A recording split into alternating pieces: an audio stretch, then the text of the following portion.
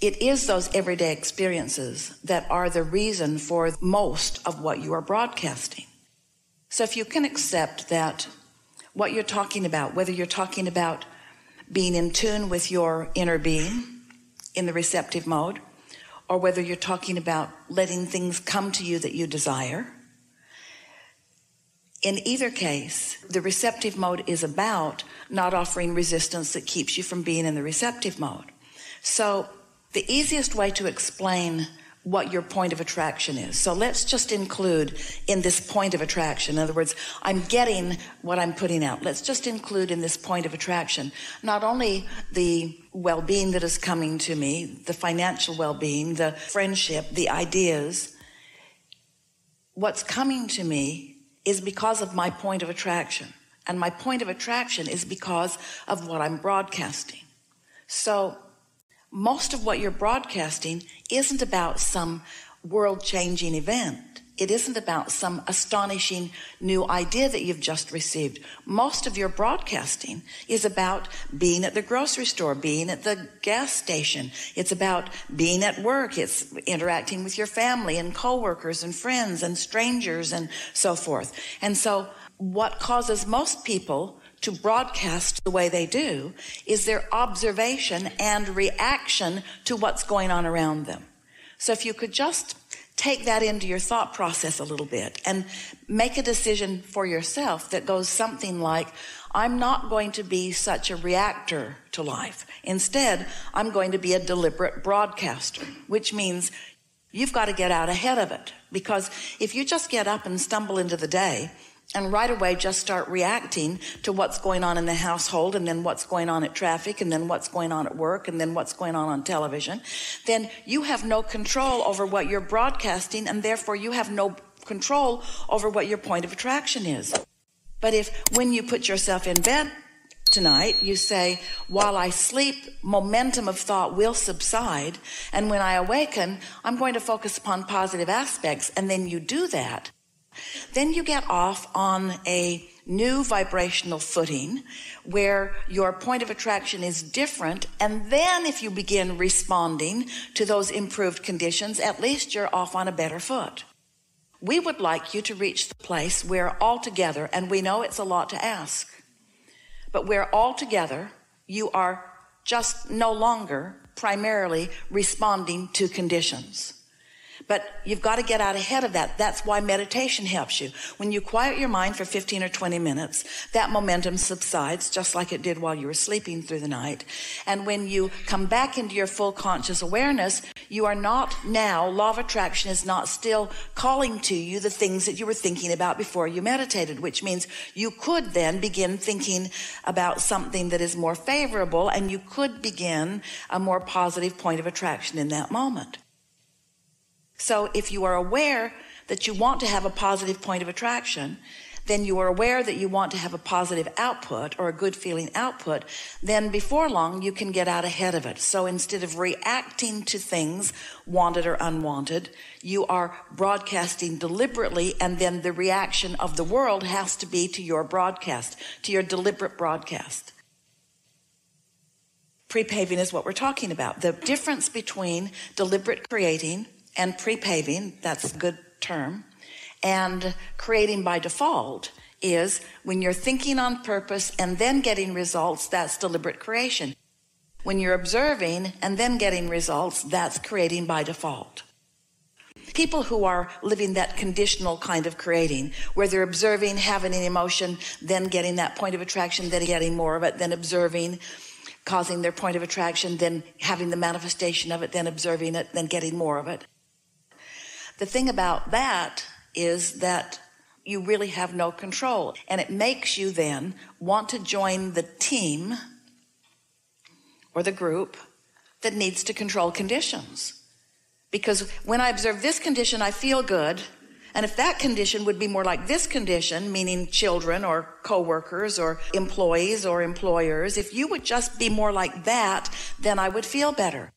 But you can't get them to be more like that, so you don't feel better. And the more you are annoyed at them being like that, then the worse you feel. And the worse you feel, the more you need them to be like that. And so your world becomes, now hear this, this is a new conversation, and as this clicks into place for you, it's going to give you an understanding and therefore a new freedom that will really benefit you. So, how do you create your own reality? How do thoughts turn to things? You, through life, have put a lot into your vibrational reality that has become a bigger and bigger and bolder and riper and readier reality for you to live. But you've got to be in the receiving mode of it. And so we've said to you some time ago, just get into the vortex. You've got to be a match to what's in your vortex in order for you to live in what you want to call manifested terms, what's in your vortex. And while many of you were able to accept that there is a vibrational reality, we began hearing from you things like, I accept that it exists, but so what? It existing and not being out here where I can play with it isn't very satisfying. And so we began giving you more understanding of how it's about you setting your receiver to the frequency of the transmitting vortex. You've got to have your frequencies line up, which means you have to be expectant of what's in there, or you cannot experience it. And so then we began talking more and more about you being the reason that these vibrational thoughts are turning more and more to accessible, seeable, hearable, smellable, tasteable, touchable things.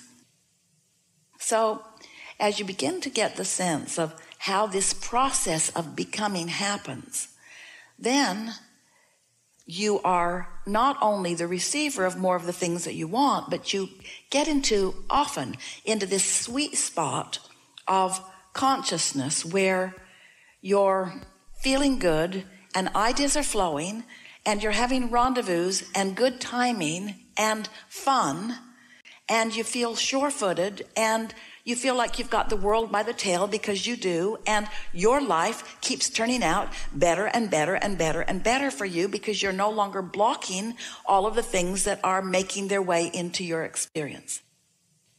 So we talk about the joy in the journey, but we don't just mean putting up with the endless journey on your way to a slow manifesting desire. We mean really enjoying how you keep asking and you keep allowing, and with each thing you allow, then there's a new asking, so that your desires continue to evolve, because you never get it done and you can't get it wrong.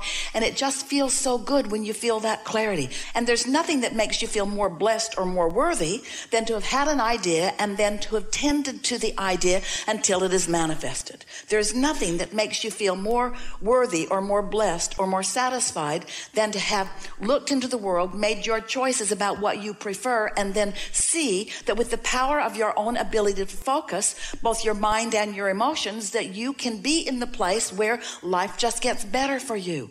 And then and only then do you begin living the way you intended to live when you came into this physical body to begin with. That's who you are. That's what you expected. That's what you planned. And until you're living that way, you're not ever going to be satisfied. It must be that way for you. Life helps you to know that you want something. At first, you're not a good vibrational match to it, because it was the absence of it that made you even aware that you wanted it. But you minded your mind. You paid attention to the way you felt. You deliberately controlled your thinking a little bit. You cared about the way you feel. You felt better and better. You spent more time in meditation. You looked for more positive aspects. You thought more about the things that made you feel good, and you thought less about the things that didn't make you feel good. You found your footing, you started feeling good, and then thoughts began occurring to you, and those thoughts began manifesting, and your timing got better and better, and you knew you were doing it. You knew that with just a little bit of effort, you've got this going on, and your life is reflecting the improvement in your vibration, and now you are the deliberate creator of your own experience. So then, this wonderful thing happens, because you become one of those who is creating deliberately and not so fixated on the outcome, just enjoying the process of the never-ending becoming. Because what you notice is, as soon as you get something that you've been wanting, you begin to want something else. So there's always going to be that somewhat of a gap between your giving birth to it and it gestating and you receiving it and it coming into full manifestation. You're not ever going to be standing in a position where you've got a whole pile of everything you want all around you. You're not ever going to get there. It is not the nature of eternal beings. There's always going to be something new that you've asked for that you're on the way to. There's always going to be something more that you've asked for that you're on the way to. There's always going to be something more that you've asked for that you're on the way to. And it's the on the way to that's life. It's on the way to it. It's on the way to it that is that sweet spot. It's on the way to it. It's on the way to it. It's the unfolding of it. That's why everyone who has ever existed, that's why all of us are all focused forward with all of you right here and now. This is the leading edge. This is where manifestation is occurring. This is the happening ground of creation. This is where it is. And we're all focused there with you. And when you stop leaving it to someone else and you stop pouting about what's not happening to you and you take your own bull by the horns and you acknowledge that you are the creator of your own experience and you let the energy that creates worlds flow through you, now you're tuned in, tapped in, turned on. Now you're living life the way you've intended. Now life is the way you meant for it to be. Now you got it going on. Now that's the way you mean to be. In the state of eternal becoming, conscious becoming. I saw it, I wanted it, I wasn't aligned with it, I felt better, I focused my mind, I felt ease about it, I allowed it, it happened. It happened, it happened, it happened, it happened. Things are always working out for me. This is the way you mean to feel. This is the way the larger part of you does feel. So, But much of the world, instead of looking for that sweet spot and finding it and reveling in the creative process, most are looking at the results of what others have done. So they're sifting manifested stuff into piles and complaining that their pile's not bigger, that somebody else's pile is too big, completely missing the point of creation and offering their attention to it in the action form instead of into the mind thought form that is really where it's at. You following? So much action applied after the fact of sloppy creation, trying to compensate for sloppy creation through action and then failing. That's what most people are doing instead of getting out ahead of it and thinking the thought that will allow it to be. If you're looking at what is right now, first of all, we love you so much, you're looking at past tense. But if you are caring about the way you feel, now you're tending to what's actively going on. And now you get to be in on, and it's what you want so much. It's what you came for so much. You get to be in on the turning of the thought to the thing. You get to be in on the turning of the thought to the thing. You've already chosen the way you want these things to turn out. And now you're in on witnessing the universal forces assisting you, agreeing with you, supporting you, mandating you, blessing you. So good to be physically focused. And it's so good to be non-physically focused. And it's so good to be witnessing this eternal, expanding, creative experience. We are all eternal beings. It's time for you to, instead of trying to prove your worthiness, just feel worthy. Instead of trying to explain what went wrong, just let it go right. Instead of worrying about the stuff that's not happening, focus on the stuff that is happening, and the stuff that isn't happening will start to happen when you focus on the stuff that is happening. If we could just zap you all with a worthy stick, we would. But there isn't anything that will cause you to feel more worthy than to have wanted something you don't have and felt yourself give birth to the idea of it and then to doubt it. And then to recognize that you were doubting it and then do something about that doubt, either by ignoring it, changing the subject, or by speaking general enough about it until you began to soften your resistance about it. And then to feel the ease sweep over you and begin to feel yourself believing it. Do you know that there is as much movement in you moving from doubt to belief as there is from something turning from a thought to a thing? The big movement is in you moving from doubt to belief.